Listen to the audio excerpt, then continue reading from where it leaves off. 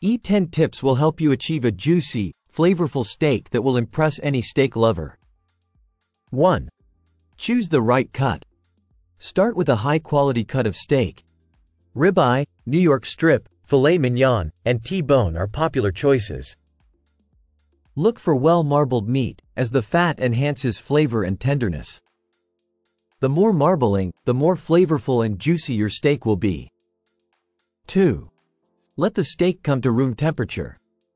Before cooking, allow your steak to come to room temperature for about 30 minutes. This helps it cook more evenly and ensures a consistent texture throughout. 3. Season generously. Season your steak with salt and pepper just before cooking.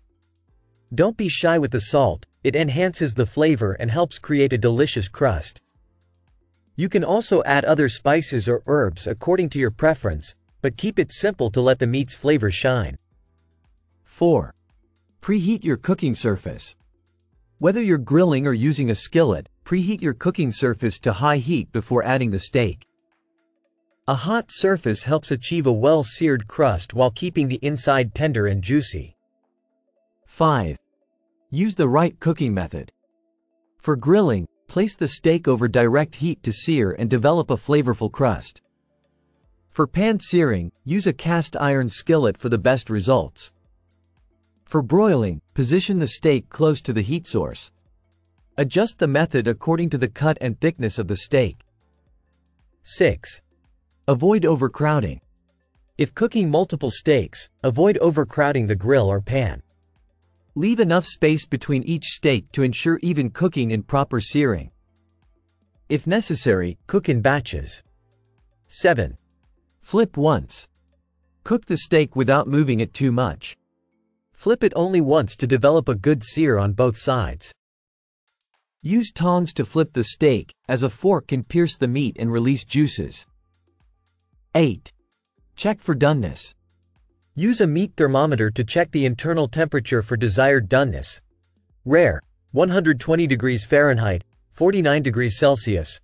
Medium rare, 130 degrees Fahrenheit, 54 degrees Celsius. Medium, 140 degrees Fahrenheit, 60 degrees Celsius. Medium well, 150 degrees Fahrenheit, 66 degrees Celsius. Well done, 160 degrees Fahrenheit, 71 degrees Celsius. Alternatively, use the touch test to gauge doneness, comparing the firmness of the steak to different parts of your hand. 9. Let it rest. After cooking, let the steak rest for about 5 minutes before slicing. Resting allows the juices to redistribute, making the steak more flavorful and tender. Cover it loosely with foil to keep it warm. 10. Slice against the grain.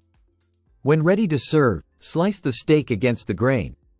This means cutting perpendicular to the direction of the muscle fibers. Slicing against the grain helps ensure each bite is tender and easy to chew. By following these tips, you'll be well on your way to cooking the perfect steak every time. With the right technique and a bit of practice, you'll impress your guests and enjoy a steakhouse quality meal at home.